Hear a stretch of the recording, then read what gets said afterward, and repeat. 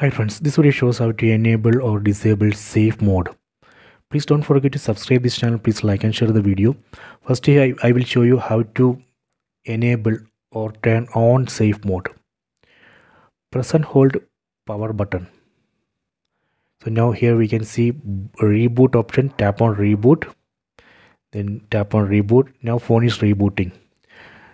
So after some time you see that Poco logo. At that point you have to press and hold volume down button until we get miui logo. At that point you can release the button. Now you can see Poco logo. Now we can press and hold volume down button. Please hold it, don't release. After some time you get that miui logo. At that point you can release the button. See, now we can see that miui logo. Now just release that volume down button, then wait. Please wait. See, now we can see safe mode label here. That means right now this phone is in safe mode.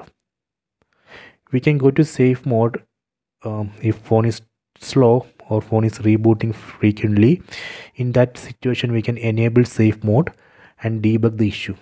In safe mode, phone loads only the default apps or system apps, and it disables all third-party apps which we installed. So that way we can easily debug the issue.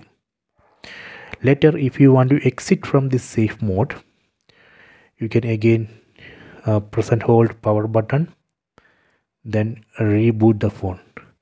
Just to reboot the phone will automatically exit from safe mode. So this way we can enable or disable safe mode. I hope you have enjoyed this video. Please check it.